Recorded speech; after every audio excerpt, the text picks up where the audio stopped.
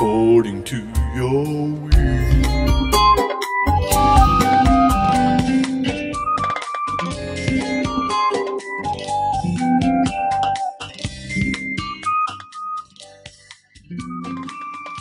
Hi, I'm Alan McDaniel, and I want to welcome you once again to our Bible study here at Bible Talk as we continue on in our look at the Sermon on the Mount, the most radical, wonderful teaching ever given, Jesus' most complete sermon. So I'm joined here this evening, if indeed it's evening where you are while we're watching this, with my lovely wife Alice and my brother Mark. But before we start, let me just ask, Father, that you would bless our time together, that you would open the eyes of our hearts so we would see wonderful things in your word. And Lord, we would see that your word is training in righteousness. And Lord, we would take this instruction from your word and go out and live it every day of our lives. Help us to see what you desire in our lives through the teaching of your Son, Jesus Christ. Amen. Amen. We left off in our last session together in verse 20 of Matthew chapter 5. So we'll pick up now in verse 21. But before we do, let me just remind you that all of the teachings, I think this is our 14th week in the study, are available here online on our site at BibleTalk.com. So you can go back and review those, watch them again, or invite others to come and join us and watch. But the thing that I want to do, we talked in the last session about religion versus righteousness, where Jesus was talking about what we live has to exceed what the Pharisees and the scribes were living. That's where we left off. And now I think what we're going to look at is what Jesus is saying when he says, let's get to the heart of this matter. And remember I said that I've never really quite seen it this way, but I'm beginning to experience it, that the Beatitudes is the Sermon on the Mount. And now we're in Jesus' commentary on that, all right? So before I start, I think what we're going to talk about in this session is basically a commentary on this beatitude. Blessed are the pure in heart. You know, the heart is the first organ formed in a mother's womb. That's right. That heart, when a baby is conceived, when a child is conceived, what happens is there immediately begins to form the heart. And typically, at least by the 22nd day, that heart is pumping blood within that life that's in the mother's womb. And indeed, it is a life. So the heart is the foundation. The heart is the foundation. And in Psalm 139, verse 13, it says, "For you formed my inward parts. You wove me in my mother's womb." It is not a choice, it is a child.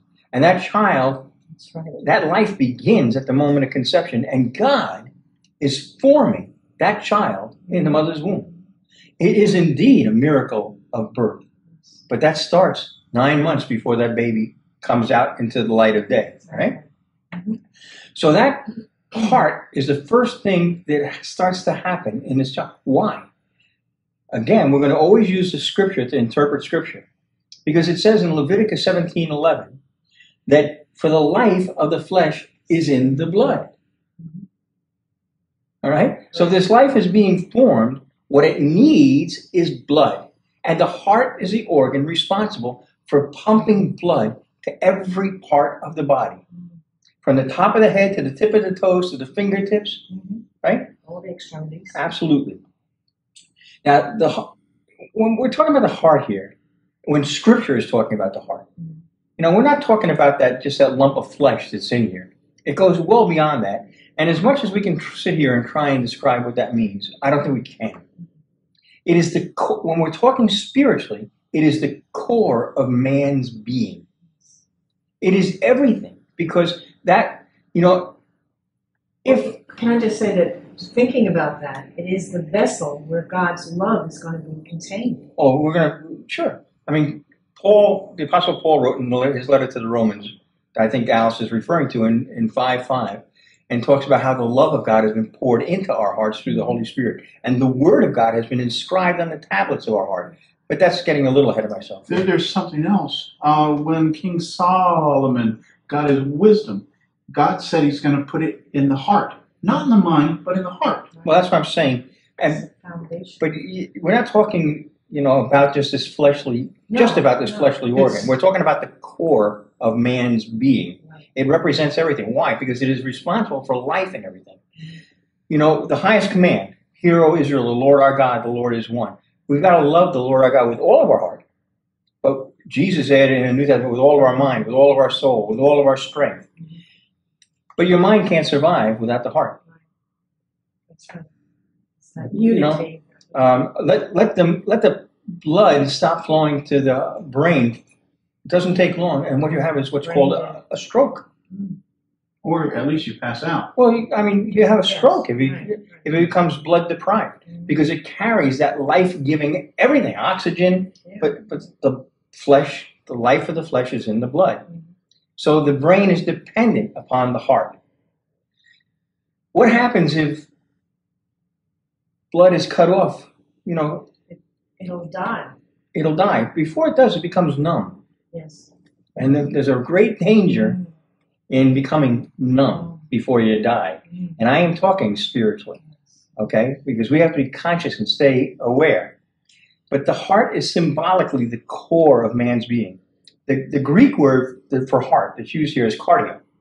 Mm. That's where we get our words. Cardio, cardiovascular, right? Everything associated with the heart. The Latin word, but there's also, that comes from the word cor, which is core. It's the same thing in Latin. That's the Latin word for it is core. The French word for heart is cœur, C-O-E-U-R, I think. So the core is the center of everything. So spiritually, this is what the Lord is talking about. It's symbolic of everything. And when people talk about certain things, they'll say it's the heart of the matter. Well, obviously, throughout the history of mankind, we've always talked about that heart being the central part. And we're not talking about this physical lump of flesh. Yeah. We're talking about something that far surpasses that wraps up a man's being, what he thinks, what he feels, what he believes. That's what I mean. You've got to believe in your heart. That's what the Word of God says, right? So it's for that reason that God searches the heart. Mankind, we look at outward appearance of things, a situation, and people. It was when God had decided to replace Saul as being king over Israel, he sent the prophet Samuel to the house of Jesse in Bethlehem because he was going to anoint Okay. the new king. And when Samuel showed up at Jesse's house, the first thing that happens, he brings out his firstborn son, which is normal. Firstborn son always got priority in the Hebrew household. So Samuel, seeing him, his name was Eliab, I think. Samuel immediately assumed, oh, this is God's choice. But if you know the story in 1 Samuel chapter 16, what happens is that God goes through all of the sons till he gets to the least of the sons, whose name is David. And here's what the Lord spoke to the prophet Samuel. But the Lord said to Samuel, do not look at his appearance or the height of his stature, because I have rejected him. For God sees not as man sees. For man looks at the outward appearance, but the Lord looks at the heart.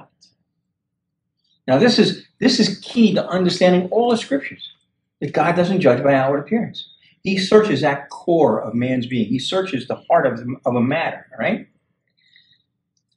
How important is the heart? Well, our heart is made righteous. The promise of God in the new covenant is he would take the heart of stone and give us a heart of flesh. Right? He would give us new life by changing our hearts. How many times did David pray, change my heart, create me a clean heart? All of these things.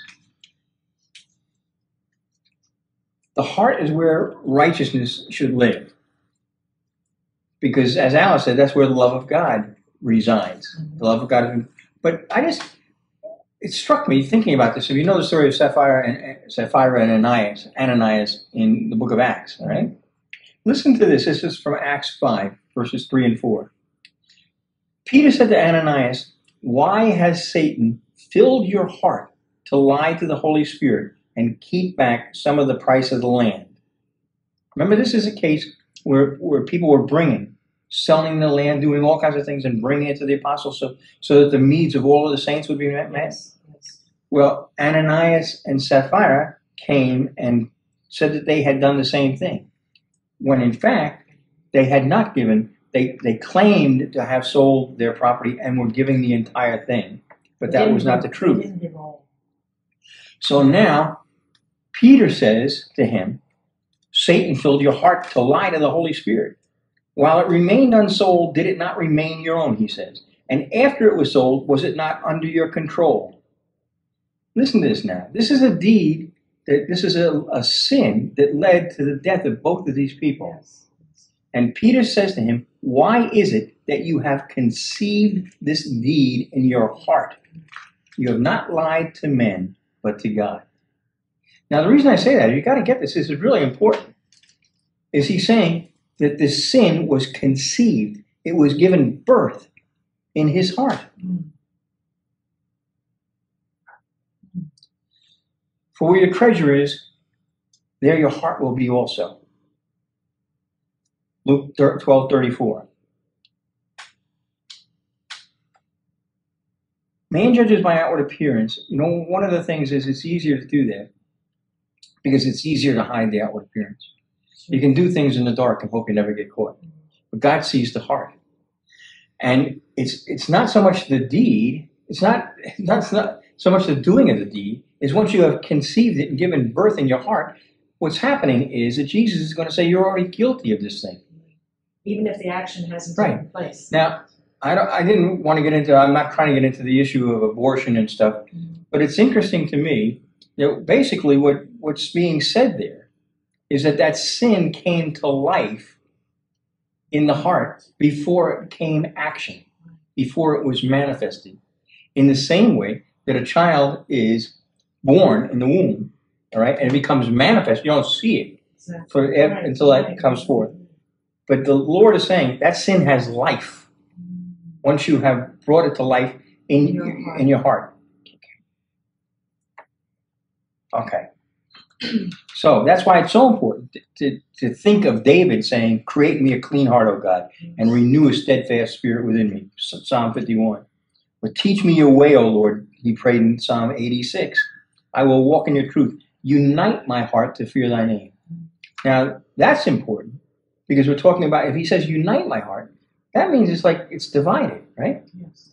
Because you can't set your heart, you can't set your mind on two different things.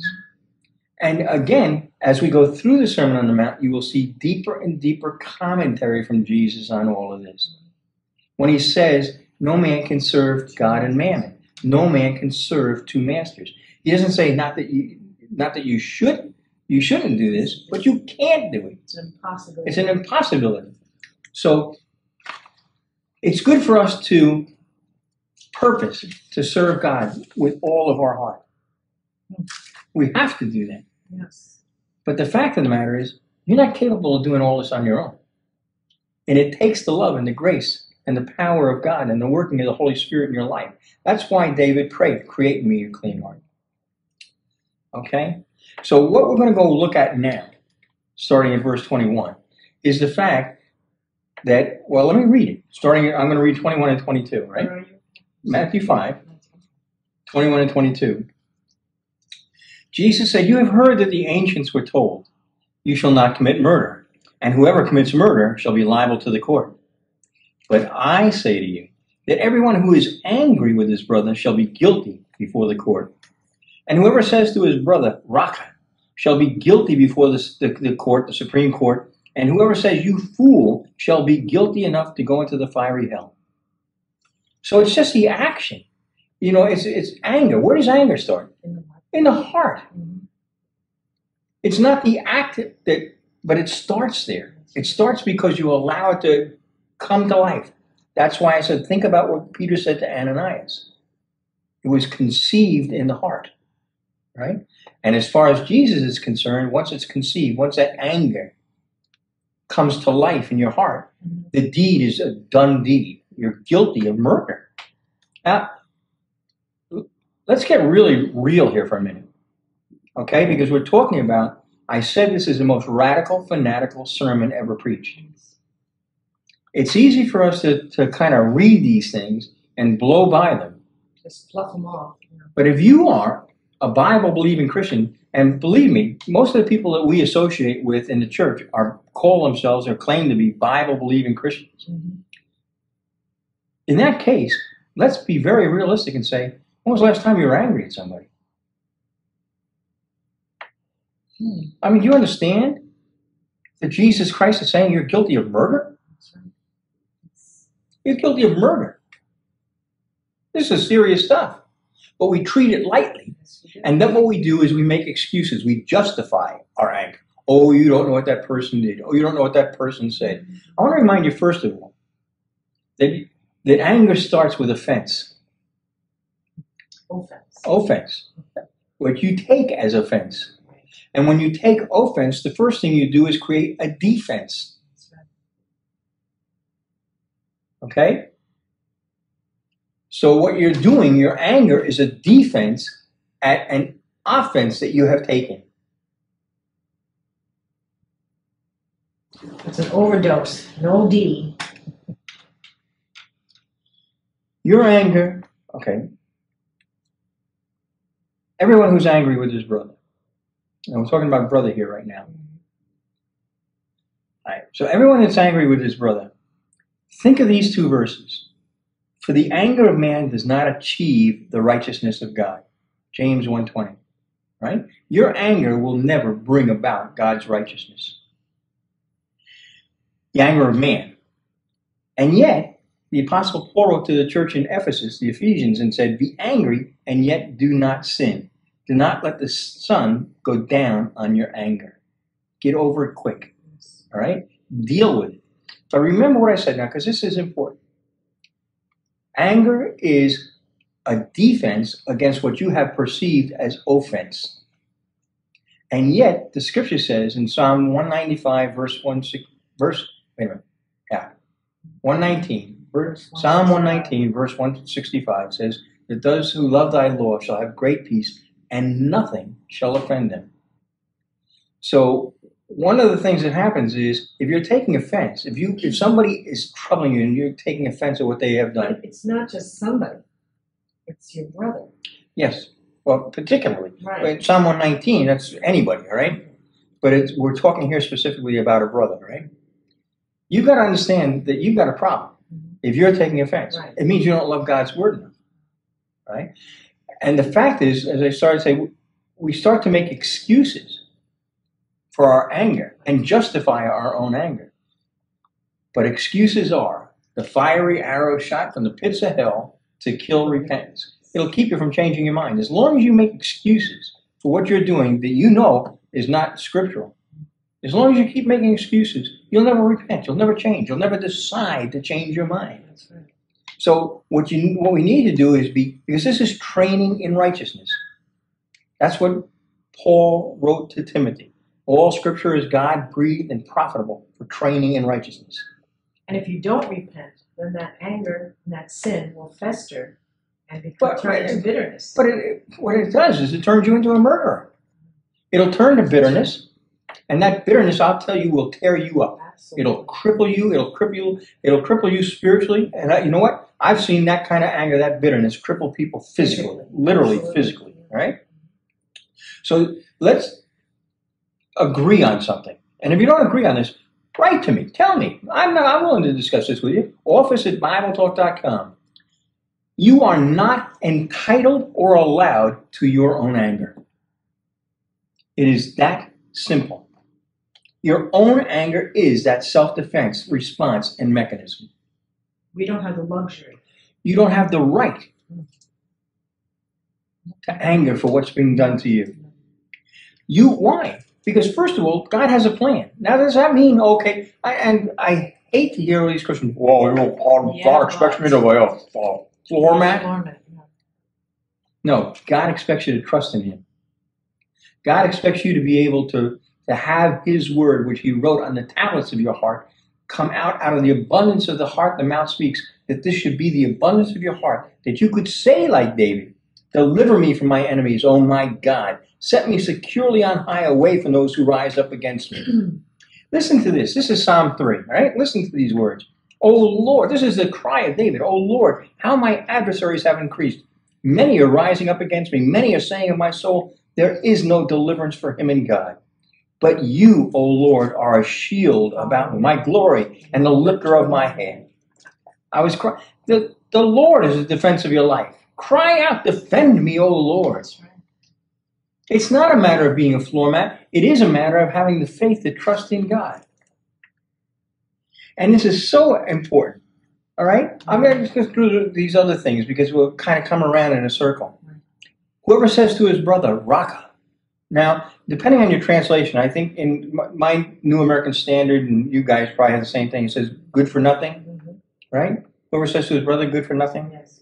Young's literal translation of the Bible says, translate that as empty fellow. The word that's literally used here, that word Raka in the Greek, and by the way, that's the only appearance of this word in the New Testament. What it means is worthlessness. All right? So when you say to somebody that that person is worthless, how much is a person worth? Jesus Christ. Okay. Now, Alice is referring, I mean, years ago, many, many years ago, oh my goodness gracious, a long time ago, when Alice and I started, this is like going back to 1980, 81, or we were traveling around the country and I was preaching, and I went and I preached to the Salvation Army over in Titusville, Florida, as we were traveling around. And at the time, there were a group of fellows there from a prison work release program. And as I was preaching, it just, it's just all kind of off the cuff. And I don't know what brought it up. But I said to these guys, one of the guys there, I said, how much are you worth? And at the time, I don't know, minimum wage was maybe $3, $4 an hour. And so one of them popped up and said, $4. And another one said, oh, no, I'm worth $5 an hour. And this one on kind of became, they were fooling around a little bit. I'm worth $10 an hour. And what determines what something is worth? So at the time, there was really a beautiful brother who was the pastor of that Salvation Army. It is, it's supposed to be a church, by the way. And he was just a beautiful guy. And he had been a rock musician before he was saved and became a pastor in the Salvation Army. And he still had his guitar. So very expensive guitar. I think at the time, and again, this is 1980, so the guitar was worth like $5,000 or more. So I walked over and I picked up his guitar, tested his faith, I'll tell you what. And I said, "What's this guitar worth?" And that's what he said to me. It's worth, his eyes were very large, and he said to me, "It's $5,000, $6,000." And I said, "Well, suppose you wanted to sell this guitar, and nobody in the world would give you more than $1,000. Then how much is it worth?" Well, the answer is $1,000. I mean, when all is said and done, it's the market that drives the consumer price of something, the value of something. Because anybody can put any price they want, but if nobody will buy it, bada bing, bada boom, It's worth nothing. So I said, but by the same token, suppose somebody walked through that door right now and looked at that guitar and said, I've been looking for that kind of guitar desperately all over the place. I'll give you $10,000 for that guitar right now. Then how much is that same guitar worth? $10,000. $10,000. So what determines its value is what somebody is willing to pay for it. Now I just want to read this from 1 Corinthians chapter 6, verses 19 and 20. Do you not know that your body is a temple of the Holy Spirit who is in you, whom you have from God, and that you are not your own, for you have been bought with a price? Therefore glorify God in your body. You have been purchased. So somebody said, I'm willing to pay for that person. Somebody said they were willing to pay for me. Who? God the Father. What was the price? In Revelations 5:9, listen to this verse. And they sang a new song. Worthy are you, talking of Jesus, worthy are you to take the book and break its seals. For you were slain and purchased for God with your blood men from every tribe and tongue and people and nation. The price that was paid was Jesus Christ, his shed blood. And exactly the same price was paid for me as for the Apostle Paul or Peter or Billy Graham or, name anybody, or your favorite pastor on television. If that person is saved, then the same exact price was paid. we tend to judge by outward appearance. Not that we don't tend to. God said, man judges by outward appearance. And we think, well, this person is certainly more valuable in the kingdom of God. He's not more valuable. His soul is not more valuable to Jesus, to God the Father, than yours or yours So or yours. there's no one in the world that is worthless. No, and that's the point, because Christ died on that Christ for all mankind. That's right. So to say that somebody is worthless is to say that Christ died in vain upon that cross. Be careful what you say. You are responsible for every careless word that comes out of your mouth. And Be to careful. And to be labeled a fool is Well, only that's a the fool other thing, yes. says in his heart, Well, there is no God. thank you for getting ahead of me. I'm sorry. No, that's good. We're on the same mindset, because that's whoever says you're a fool. Now, we're not talking about somebody with a low IQ No. here. Of course not. We're talking about if you appraise it spiritually. I mean, the word fool. Look, go read through the Psalms. Alice quoted from David. Only the fool says in his heart, there is no God. That's Psalm 14:1. And again, David says it in Psalm 53, verse 1. And throughout Solomon's writings on wisdom in Proverbs, the term fool is equated with evil behavior and the rejection of God's grace over and over and over. So calling a brother a fool, this is about the judgment of saying a person has rejected God, is corrupt, and has committed abominable deeds. And we will see in the Sermon on the Mount Jesus saying not to judge. Well, calling somebody a fool in this sense, you're saying that that person has rejected God, and you're saying that all of this together is worthless. Why would you say that anyhow? Tell me you're going to say this if it's not motivated by anger, if it wasn't conceived in the heart as anger. Why would you say that? Tell me why you would call somebody a fool, an idiot, call somebody a fool, say rocket, if it had not because you took offense at something that they said. Exactly.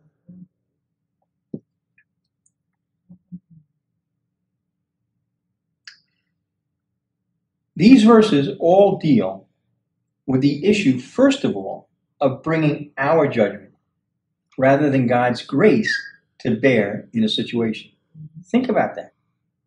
If you get angry, if you call a brother raka or fool, tell me that was not conceived in your heart because you took offense at something they said. Why else would you say it? There'd be no other reason. There'd be no other reason. So you're bringing judgment against this person rather than God's grace. It starts with anger. Anger that is focused on our relationship with a person. So you can, thinking about that in that light, you can understand where anger, you could understand why it would be like murder. Okay, cool. Well, it is. Yeah. It's not like. It is. Jesus is saying that it is. And this is what we've got to get to, where we get to the place where we literally accept what Jesus is saying here as this is reality. Mm-hmm. We have spent too many centuries thinking this is nice teaching and putting it aside as reality. Yes. This is reality. All right? But this is because when these things take place, it's because we're focused on our relationship with a person rather than that person's relationship with God. Right. Okay? That's important you get that. Because I want to read this to you from 2 Corinthians chapter 5. Now, this is Paul writing to the church of Corinth. Now, all these things are from God, who reconciled himself to us through Christ and gave us the ministry of reconciliation. Namely, that God was in Christ reconciling the world to himself, not counting their trespasses against them, and he has committed to us the word of reconciliation. Your purpose in being on this planet is to bring the word of reconciliation to people. It's not about your relationship with them. It is about their relationship with God. That's your purpose in life. That's why Paul goes on in that same place in 2 Corinthians, he's telling us that our job is our mindset is to heal the relationship between man and God, not between man and us. So in verse in 2 Corinthians 5:20, Paul says, therefore, we are ambassadors for Christ.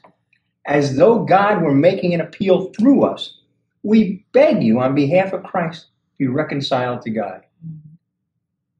You are so focused when you get angry and when you do these things on what people are thinking about you. Who cares what they think about you? Paul wrote to Timothy and said, study to show yourself approved unto God. It only matters what God thinks of you. But when you start focusing on your relationship with them, instead of their relationship with God and your relationship with God, you go off. This is ever so important. Get off that narrow path. Yes, because, a couple of weeks ago, we were talking about bringing the presence of Christ into the world, being the salt of the earth, being the light of the world. It's about bringing this word of reconciliation. And these are things that will at least murder that ministry. When you get angry with somebody, with your anger, you're not going to bring God's love into the situation. You're going to bring your judgment into the situation. Okay, so now here's the paradox. Okay, I just got through saying that it's not about our relationship with them, it's about their relationship with God and our relationship with God. Right? Yes. Here's the paradox. It's very much about our relationship with them. All right? And here's why. Let's look at Matthew 5, 23 and 24. Let's go on and read here in the Sermon on the Mount, right? Matthew 25. No. I'm sorry. Continuing on in the Sermon on the Mount, Matthew 5, okay. verses 23 and 24. 7. Okay. Therefore, if you are presenting your offering at the altar, and there remember that your brother has something against you, leave your offering there before the altar and go. First be reconciled to your brother, and then come and present your offering. So now, you just sat here and agreed with me that our ministry, and I can show you this in Scripture, is not about, our relationship with the people. It's about our relationship with God and their relationship with God, right? Okay, so now let me read you this from Matthew 25. I'm going to start at verse 34. Then the king will say to those on his right, come, you who are blessed of my Father, inherit the kingdom prepared for you from the foundation of the world. For I was hungry, and you gave me something to eat. I was thirsty, and you gave me something to drink. I was a stranger, and you invited me, and naked, and you clothed me. I was sick, and you visited me. I was in prison, and you came to me. Then the righteous will answer him, Lord, when did we see you hungry and feed you, or thirsty and give you something to drink? And when did we see you a stranger and invite you in, or naked and clothe you? When did we see you sick or in prison and come to you? The king will answer and say to them, truly, I say to you, to the extent that you did it to one of these brothers of mine, even the least of them, you did it to me. Then he goes on, just so you know this. Then he will say to those on his left, depart from me, you accursed ones, into the eternal fire, which has been prepared for the devil and his angels. For I was hungry, and you gave me nothing to eat. I was thirsty, and you gave me nothing to drink. I was a stranger, and you did not invite me in, naked, and you did not clothe me, sick and in prison, and you did not visit me. Then they themselves also will answer, Lord, when did we see you hungry or thirsty or stranger, or naked or sick in prison, and did not take care of you? Then he will answer them, truly I say to you, to the extent that you did not do it to one of the least of these, you did not do it to me. These will go away into eternal punishment, but the righteous into eternal life. Your relationship with people is indicative of your relationship with God. Okay? It's based on your relationship with the Lord, because it's powered by the love of God that's been poured into your heart through His Holy Spirit. It goes back to the heart. If you have that heart that has been filled with God's love, and that's what is directing, that's what's pumping through the veins of your life. That's what's reaching your head the heart is pumping it out, pushing it to the brains, to the feet, to every part of your body, spiritually, then you are going to respond to every situation with God's love. And if that's not the case, that's a warning sign that there's something wrong. And what should be coming forth from you is the Word of God, which is one of the reasons it's so important that you be filled with the Word of God. He has written His Word on the tablets of your heart. But you got to taste and see that the Lord is good. You got to feast on the Word of God and fill yourself with the Word of God. Study the Word of God, so that out of the abundance of the heart, what will come out is the Word of God. Because out of the abundance of the heart, the mouth speaks. If the things that fill your heart are the things of the world, you know what you're going to be talking about? The things of the world. Listen, it's that simple. If you believe the Bible, if you believe this is true, think about it. Take a minute. Listen to what you're saying. What are you talking about? Because what you're talking about is what fills your heart. It's like when you're speaking to somebody and your first well, I want to say advice, but it's first exclamation to them about a situation is, if it's a worldly example, then that's an example. I mean, that's telling you that your heart is. Well, it's telling you, you better start praying. Create me a clean heart. Yeah. You better start praying again. Unite my heart to fear thy name.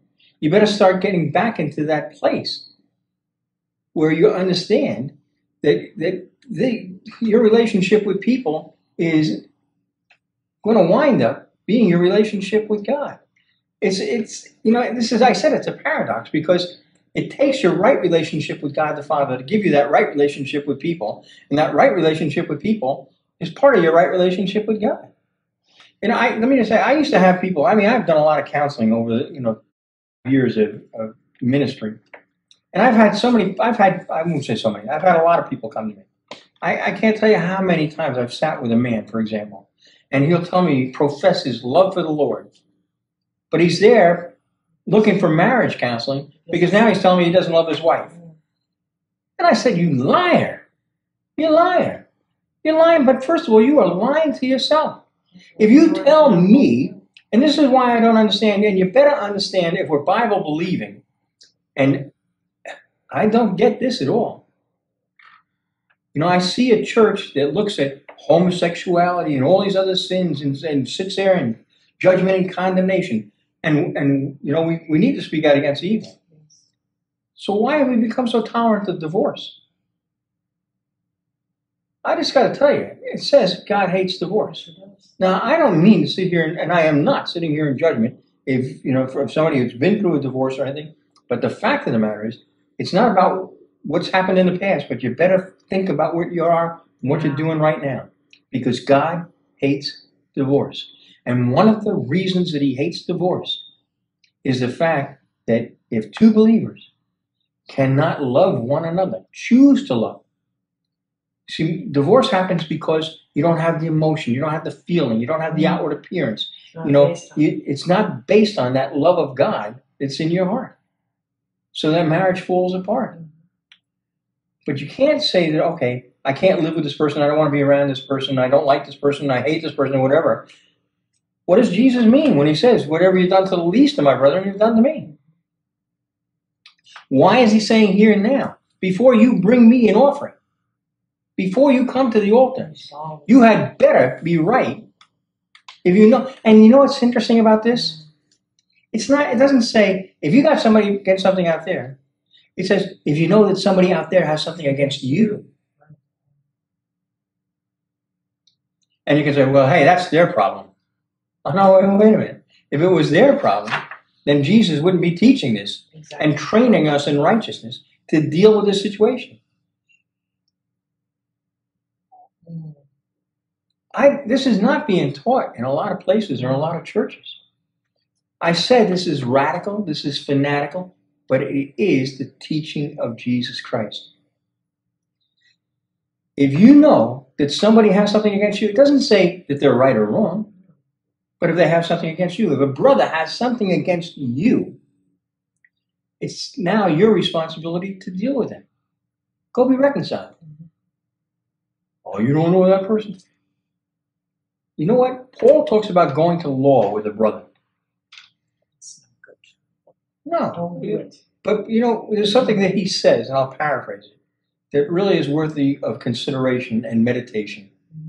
He said, it's better for you to be wronged. And to go for the world. Yes. If you know that somebody has something against you, whether they're right or wrong, go try to be reconciled. Do everything in your power. Is this a commentary on the Beatitudes? Blessed are the peacemakers. Be at peace with all men as much as is possible. Blessed are the pure in heart. Blessed are the peacemakers. Be at peace with all men as much as it's in your power. You know what? You don't necessarily have the power to fix every situation, but you have the power within you to attempt to do this. You can open To up the bring door for it. the word of reconciliation. And so what if it hurts you? So what? I said before, I hate to hear these Christians say, well, God doesn't want me to be a footstool. You know, God doesn't want... Doormat. Let me just tell you something. The love of Jesus Christ, and this is the love that we are to imitate, can be described in one word: vulnerable. Jesus Christ made himself vulnerable. He went to the cross to pay that price for which he paid for you. It's not about proving yourself right. And that's what brings us up is pride. You don't want to humble yourself in front of people. Oh, I'll humble myself in front of God, but I'm not. You know what? I don't want to look weak in front of people. You don't want to look weak in front. You don't want to look foolish in front of people. Right. You don't want to look wrong in front of people. Right. You want to look strong. You want to look right. Exactly. Listen, That's what it is. that sounds nice, but it's pride. Of course it is. It's pride. Defend me, O Lord. Stop defending yourself. This is a lesson I learned a long time ago. I mean, you know, many, many years ago, and I'm going back into the 70s. Because it was radical what I was preaching and teaching back then. And, you know, people responded to that. A lot of people, there were people, and many of you may not remember Jim Jones in Guyana, 900 people committing a mass suicide. That was a horrible, horrible thing. And it was evident in him from the beginning, by the way. But people were saying to me, well, I'm a Jim Jones. You know, I'm building a cult. Why? Because what I was teaching was different than what was being taught in most of the mainline denominations. That's right. And my initial reaction was, okay, I got to stand up and explain why I'm right. Mhm. That's natural. It is exactly natural. And the Lord showed me, and I made a decision. Defend me, O Lord. I will not defend myself. And God did defend me over and over and over. I don't need to prove that I am right, because it's not about whether I'm right or wrong. It is about whether I'm preaching the word and whether the word is right or wrong. So we need to get to this place. We need to absolutely get to this place where we begin to take this teaching from the Sermon on the Mount, as radical as it is, and start to say, this is what I'm going to be. This is a guide to my life. Because the next time you get angry at somebody, oh, you don't. I'm talking about when you go out now. What happens when you go out and, you know, somebody, well, I don't need to give you examples. We know. We know in our own hearts. You do know in your own heart. So start living what you're supposed to be living. Let it go with that. Okay.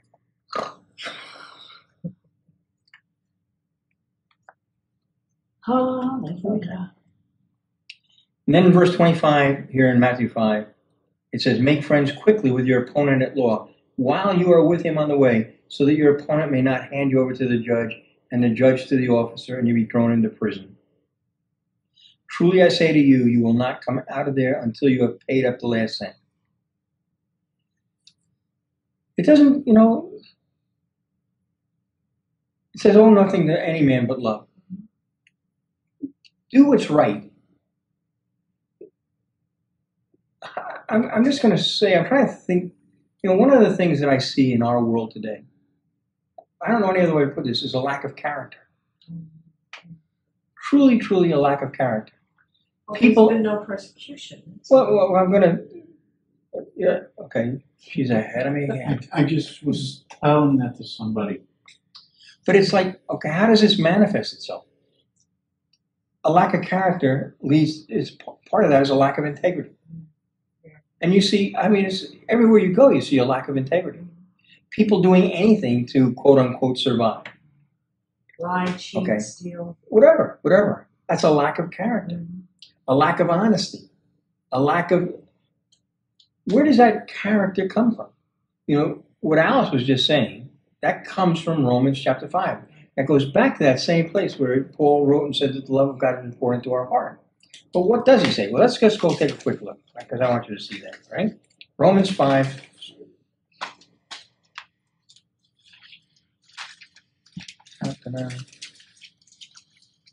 Okay. Starting in verse 3, Paul says, and not only this, but we exult in our tribulations, knowing that tribulation brings about perseverance. Perseverance, proven character. There's that character. There it is. And character, proven character leads to hope. And hope does not disappoint because the love of God has been poured out within our hearts through the Holy Spirit who was given to us. We in the Western world have lived in a culture of comfort ever since the Second World War ended. And our parents and grandparents came home from that war from years of sacrifice and sacrifice to the point of literally millions of lives. Sacrifice put on everybody's part. And they didn't want their kids to have to go through that same thing, so they built comfort. Well, it sounds nice, But we're reaping that now. but now we're reaping it. Because you know what? That's why we're supposed to exult in our tribulations.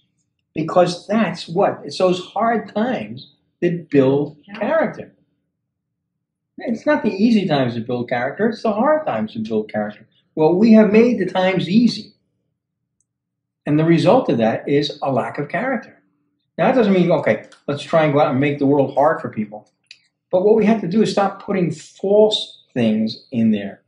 It says, okay, you're not responsible. You know, it's somebody else's fault. And we've taken all of that out. Buffers, all these buffers that kind of put around. And we've tried to take all what we call tribulation out. We live in the most comfortable society that has probably ever existed on the face of the earth over thousands and thousands of years. And we take things for granted. I mean, the three of us have all been to places where they don't take water for granted. No. You know, certainly, I mean, places where they don't have electricity, where they don't have things that we take for granted so much. And we think that's tribulation. Well, sure, it's hard.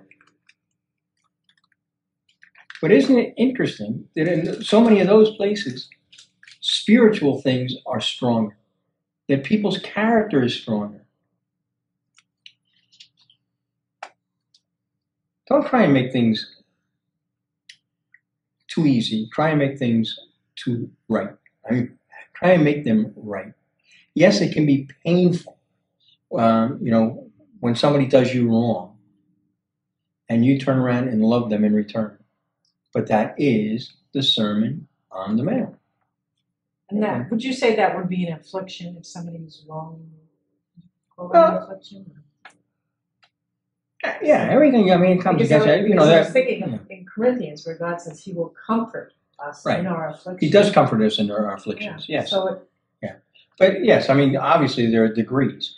Again, in the West, and I've written about this on Bible Talk frequently on our news on the front page, the fact that the persecution of Christians around the world is just increasing massively. But particularly here in the United States of America, we don't feel that. So we don't think it's real. And because it's not happening to us, we kind of just, oh, it happens. You know, and I don't mean to sound crass or toss this off too lightly, but 3,000 people were killed in an attack on New York City on the World Trade Center back in 2001. And that's a horrible thing. And we commemorate that constantly. I mean, they're working on building that new building. I think that's reached the top floor or something there in where the World Trade Center was.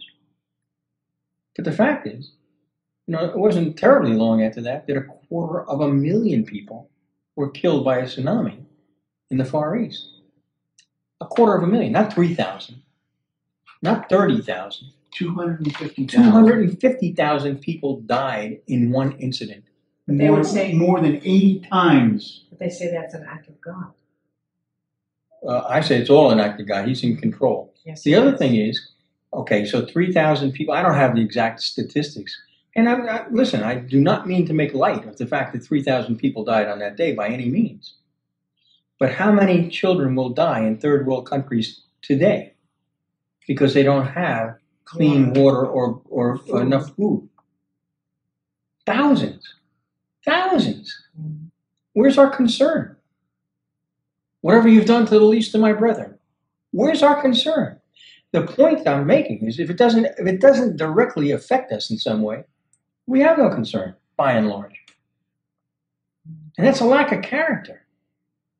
It is a lack of character. So, okay. Let me go on. Back to Matthew chapter 5.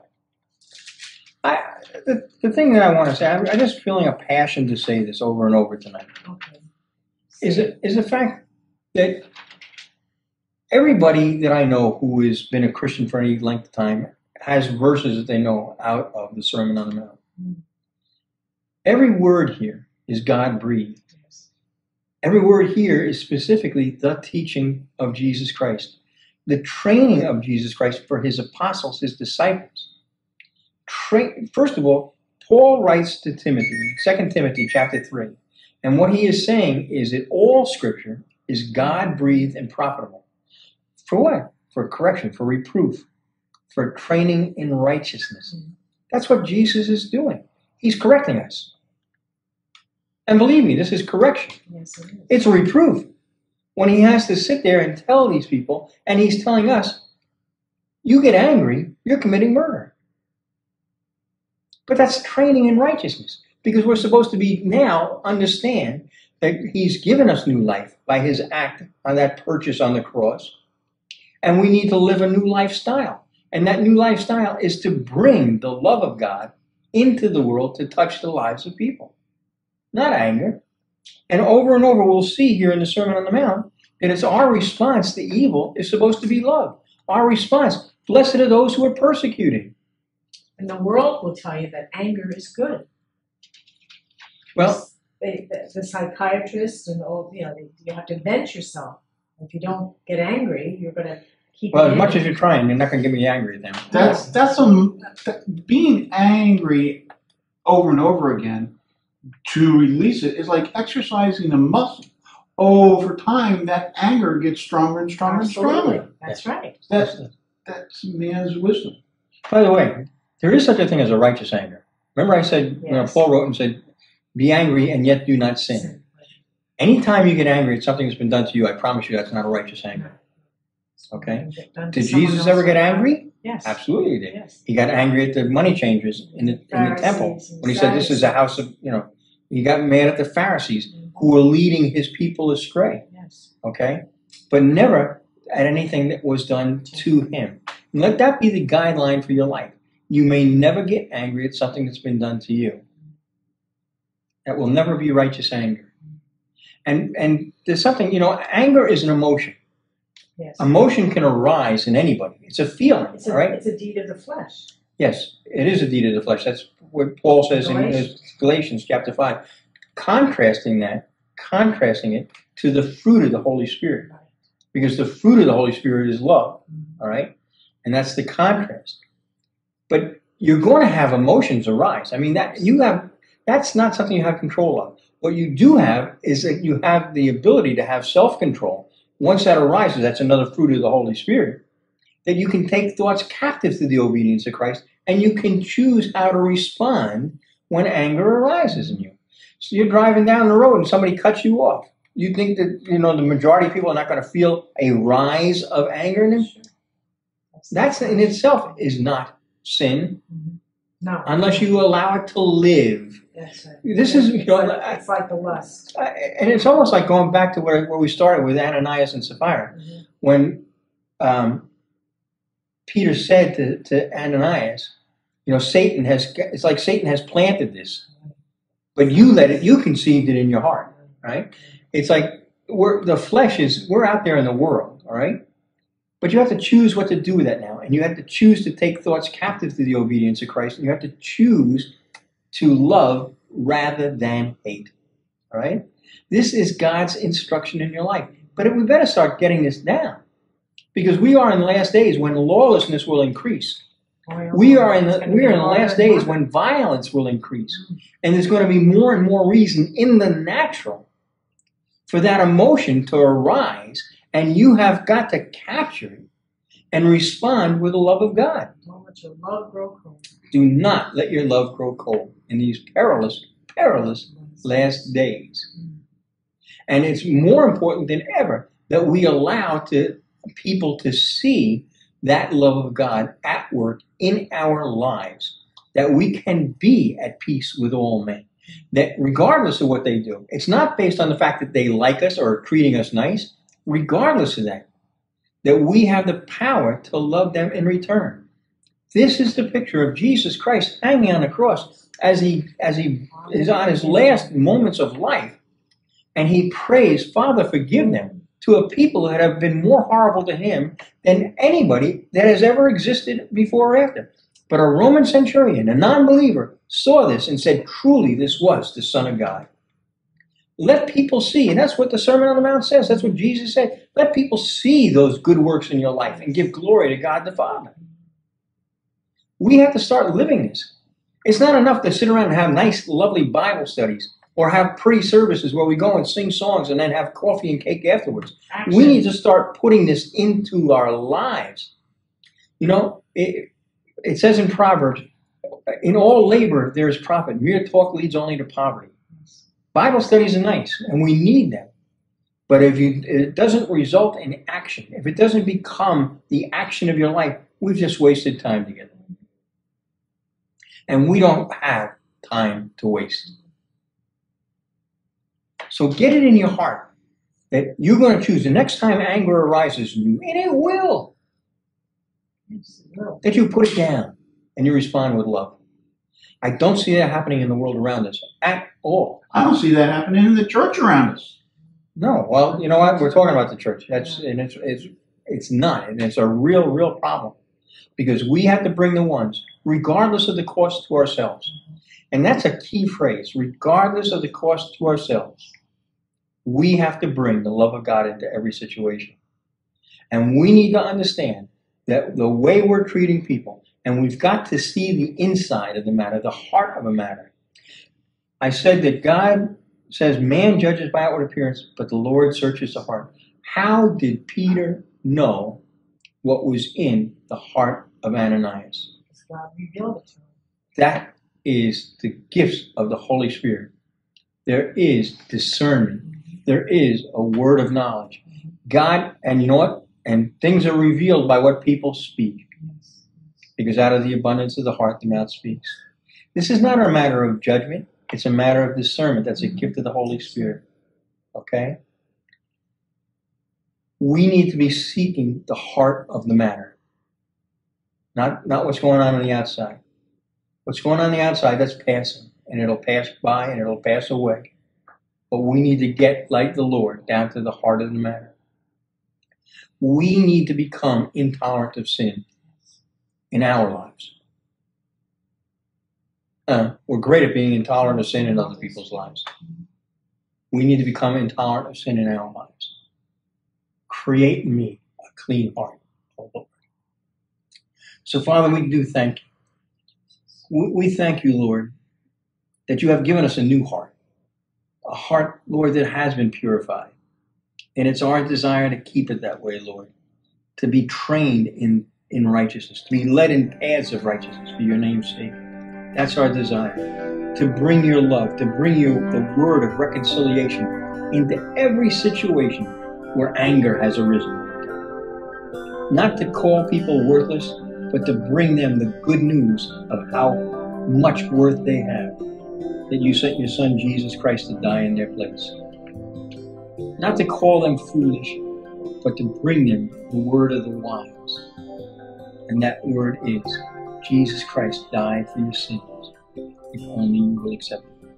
We thank you and praise you, Lord God, for your Son, Christ Jesus, the Word made flesh. God bless you until next time, and we'll see you soon.